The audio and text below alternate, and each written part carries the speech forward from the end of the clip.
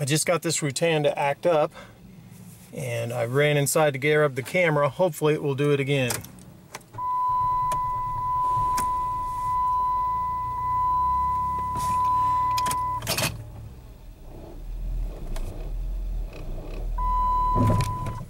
I don't know if you felt all that lurching, but it was surging and lurching, and then it just killed the motor.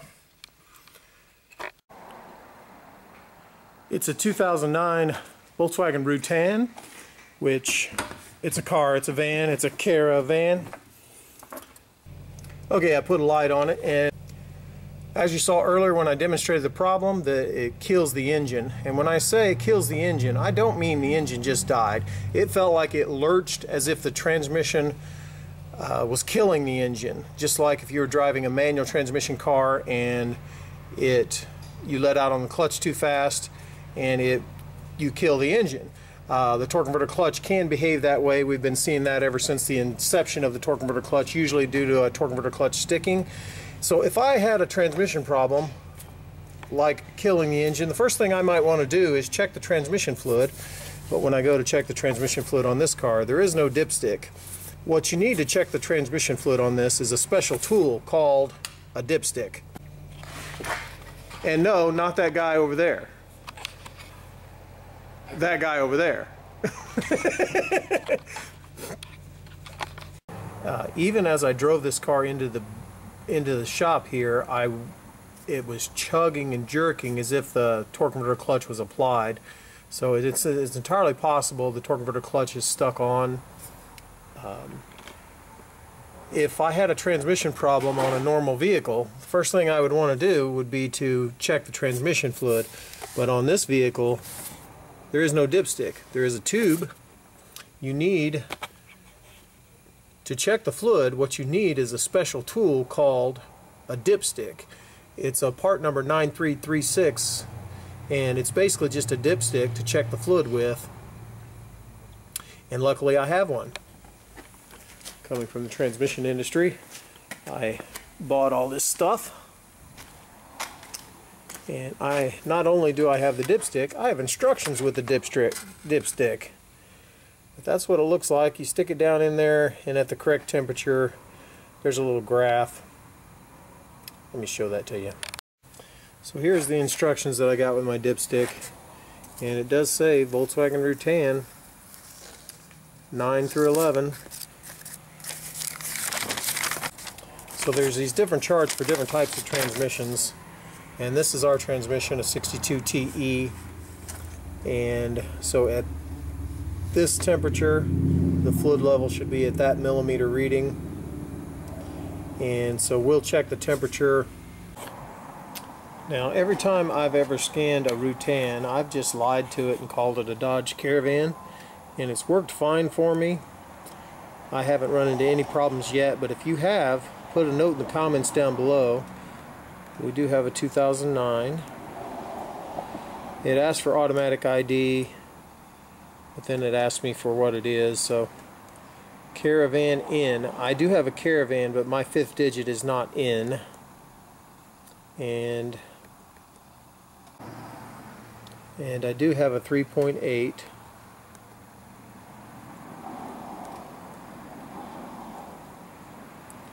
Now I am going to scan the transmission first.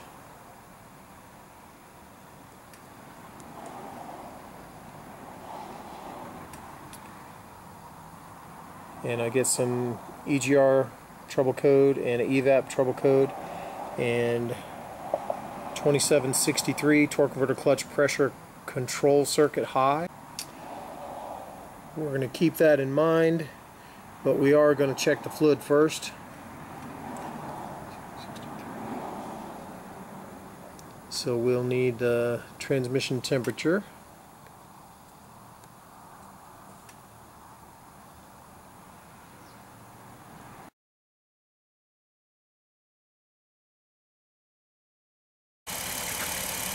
Now to check the fluid, you just use this dipstick like any other. You stick it in there till this bottoms out in the pan, and you make reference of your millimeter reading, and then you cross-reference it on your chart with the temperature, and if it's in the right range, then it's full. But as I'm sticking this one in here, I'm getting very little fluid on this stick at all. The knob here may be getting a little bit wet, but I'm not getting anything on this stick at all. The knob, of course, is going to get wet because it's going down in the tube, which might have some fluid on the walls of the tube. But let me try one more time.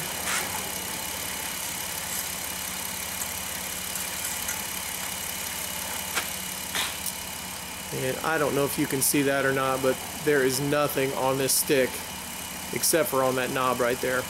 So you don't diagnose transmissions that are low on fluid. So I'm going to fill this thing up to see if it changes our problem any.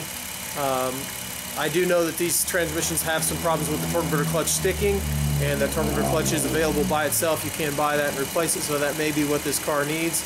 But we don't do nothing with low fluid. Let's fill it up first and see what happens from there.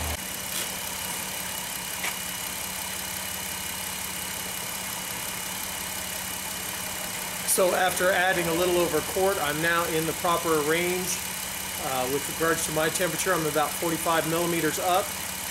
And so we'll go drive it, see if it helped our issue any. If not, we'll continue with the diagnosis. Okay, so we're taking a look at the oil schematic, which shows how the valves are used and how the solenoids and clutch packs are used in the transmission.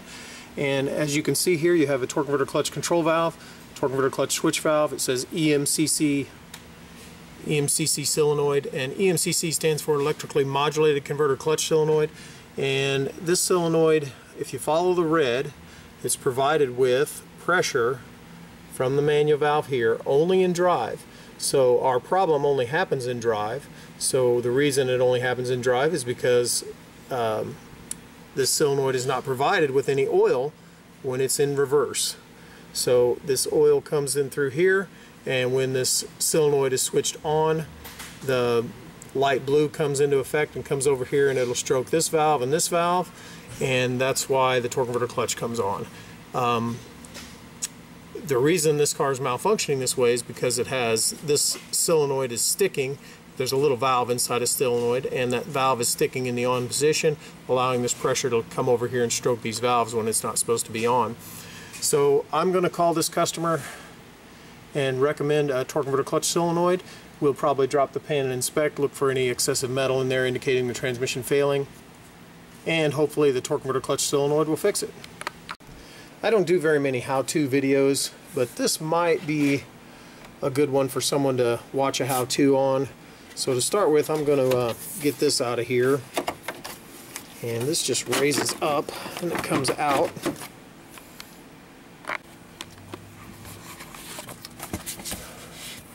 This connector, I've already got it partially released here, but to release it you push down here and then press down here, and it comes unplugged.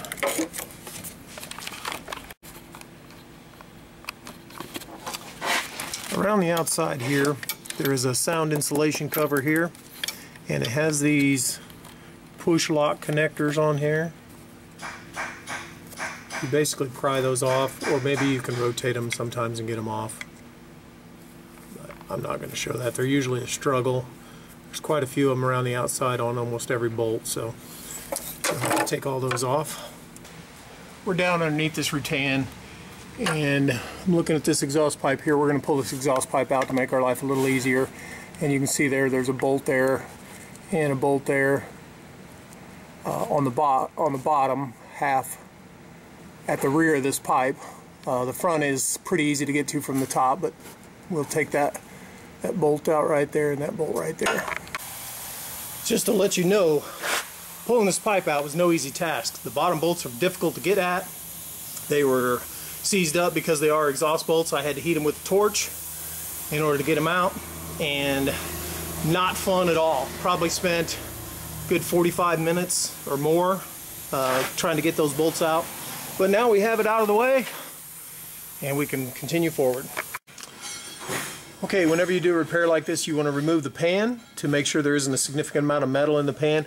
We've already pulled the pan and changed the filter. This is the new filter. But you want to break open the old filter because they're real good at trapping components in there. Break open the old filter and see if there is any metal contamination trapped in there.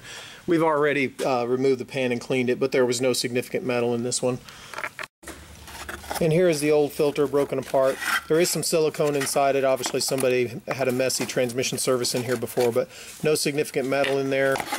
And so I think we're good to repair this one with just the solenoid. We did have to remove the bolt out of this bracket right here to get some flex out of this AC line.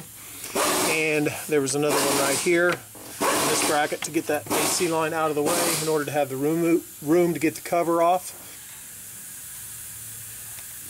This is the solenoid we're after right here. So it's a simple matter of removing that bolt, unplugging it to change that solenoid. Some of the solenoids are integrated in the solenoid pack, but the one we're after is right here and changeable by itself. So you don't have to change the solenoid pack. On top of the side cover there was this tie strap here that you had to cut in order to get it off, and we'll replace that with a new one. Here's the new solenoid. There's the part number if you need it.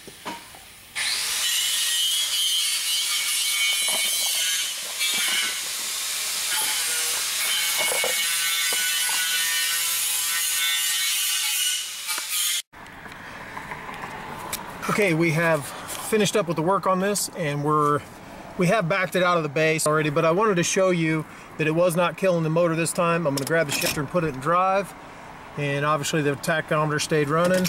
Reverse, it wasn't killing the motor in reverse though, but back into drive, no problems at all. We'll take it for a short drive, and I'll update you after the drive.